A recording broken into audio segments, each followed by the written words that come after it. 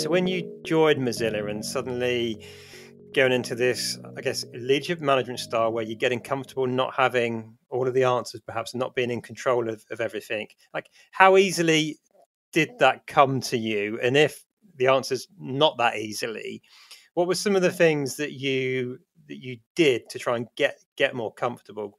And the reason I asked the question is I really believe whether you work in an open source environment or let's say a more traditional company structure, I truly believe leaders getting comfortable, not having all the answers and relinquishing some control are some of the most powerful things we can do to free up productivity, engagement, all of that good stuff. But I don't think it always comes that naturally to people. I think often it's scary for people. So like what was your experience and journey with that, Jane?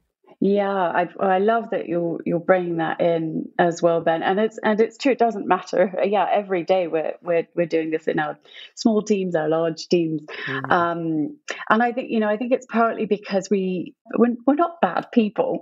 I mean, we ultimately all want to do a good job, don't we? It's actually part. It almost Absolutely. feels like it's because of the responsibility that we've taken on that we don't want to do a bad job, and so therefore we must control everything. And at the same time, there's definitely the ego in that, which is, ooh, and if you mess up, you're the boss and you're going to get canned for it.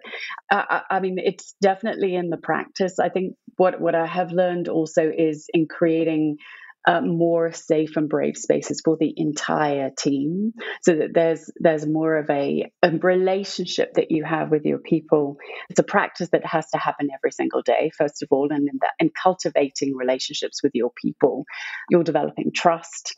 There's more open communication. You're more likely to see things going sideways, and so you may have an opportunity before it happens to step in.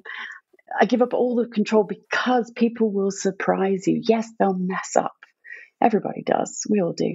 But the amount of times they come and they have wowed you with something that you could have never imagined because you gave them permission, you gave them a chance, and they will come back and just completely blow it out of the water. I've had many more of those experiences than bad ones. And if you don't have the relationship and trust with your people, then it's very hard to do that.